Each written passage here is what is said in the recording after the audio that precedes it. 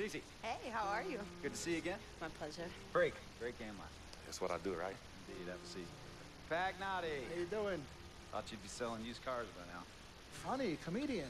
I thought you would have invested in some new clothes, being a team owner and all. I see you still rocking that Goodwill look. Freak, what are you hanging around with this guy for? You know he's bad company, right? Got no choice. He helped me pay the bills. Plus, my mother loves him.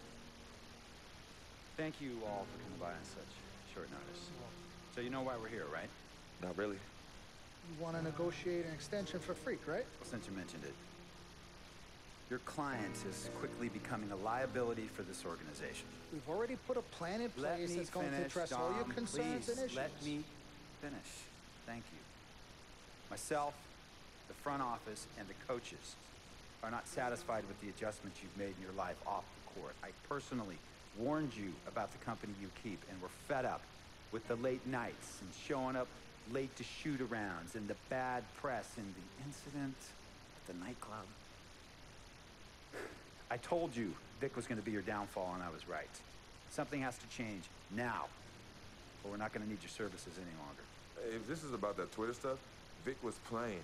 Okay, it was a joke. It's not about that. It's everything. But like I told you before, Vic is my best friend. I can't just cut him off. He's practically family. Not really. What exactly are you trying to say? I'm not trying to say anything, Dom. I'm saying it. Freak and his friend Vic are a problem for me and this organization. And I called you in here to figure out how we all together can fix this problem.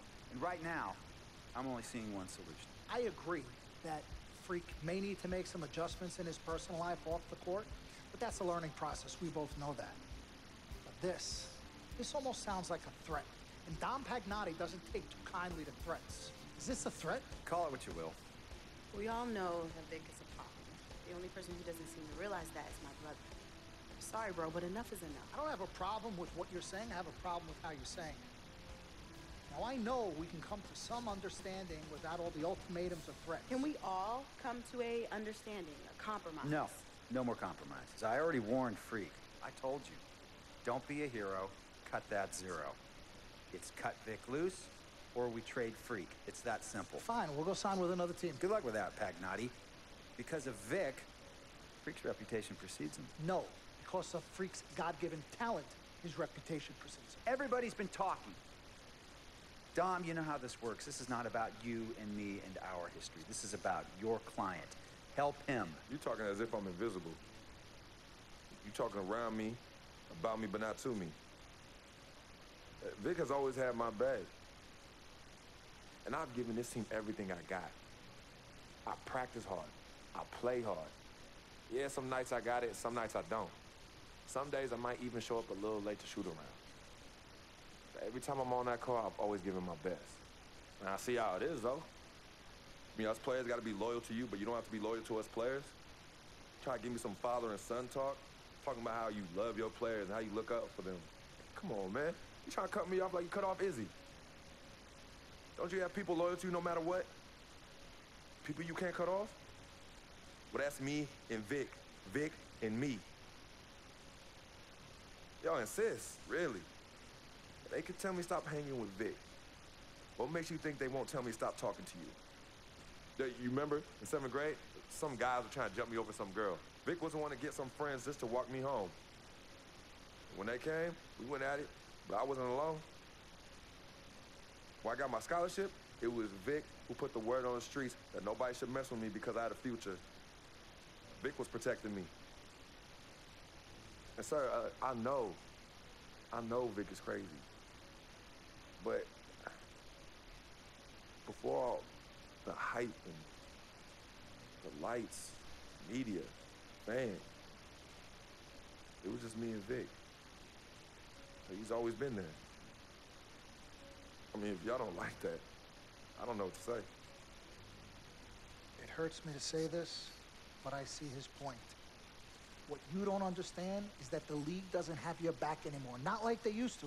They try, but it's too much. Social media has changed everything. And this last incident with Vic, that was the final straw. It was a joke. It wasn't funny. You know it wasn't a joke. Vic was defending you, stepping in to protect your honor by attacking another teammate like that? talking about his manhood, his wife, his kids, his family, so you can be the big dog on the court? It's uncalled for. And they all know your relationship with Vic, so they think it's coming from you. But that's the media blowing everything out of proportion as usual. It's not just the media. He's attacking other players, other teams. He's out of control. Vic just doesn't know how to behave. We got guys on our squad who don't want to be here because of that beef. There is no place for that kind of inappropriate behavior in this league. If you can't trust your teammates, who can you trust? What Vic is doing isn't right. He's bringing you down, and people can see it. I see how all the other players are looking at you. Oh, it's not cool. It's not cool at all. What, don't talk to him? Don't hang with him? You do what you got to do. That's your call. But let me tell you this. You asked me if I had friends that I couldn't cut off? Yeah, I did for a while. Friends, business partners, girlfriends, wives, family that I thought I couldn't cut off. But I learned that sometimes you got to make the hard decisions. I mean, some of these people, they were just bad for me. They were bringing me down. They weren't making me better. They were good for the time that they were there. But I grew up, not in age and maturity, but in mind and spirit. I was ready for the next level in my life. And I'll be honest with you, I've been on the receiving end of that. I've been cut off before myself, and yeah, it hurt at the time. But looking back, they were doing the right thing for me. Just don't tell my ex-wife that, Pagnotti. So what's the next move? The next move is freaks. It always has been. Question is he ready and willing to do what needs to be done?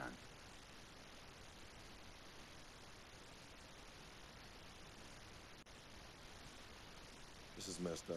You take a moment to think about it, but think long, think wrong. The snafu should have been cleaned up a long time ago. With or without you, we got games to win. Freak, gotta handle your business. Okay, you boss it up, Pete. You might cut me off as your manager, but I will always be assistant. Twin, this is on you. I might not like it, but I will respect any decision you make.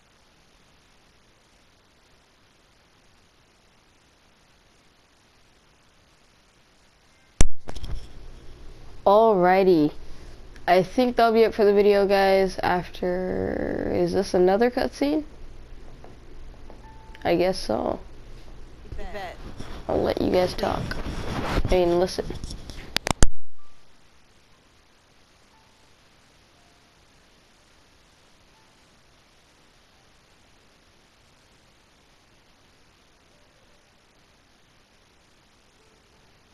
Cece, Yvette, where's Dom? I had him call you. Why? I'm gonna cut right to the chase.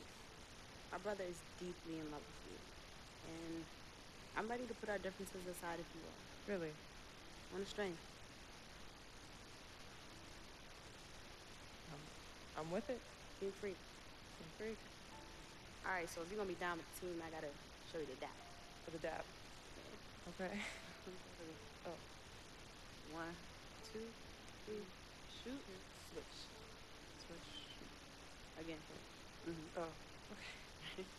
1, 2, 3. Switch. Yeah. Oh, okay. Like that. Cool, right? Yeah.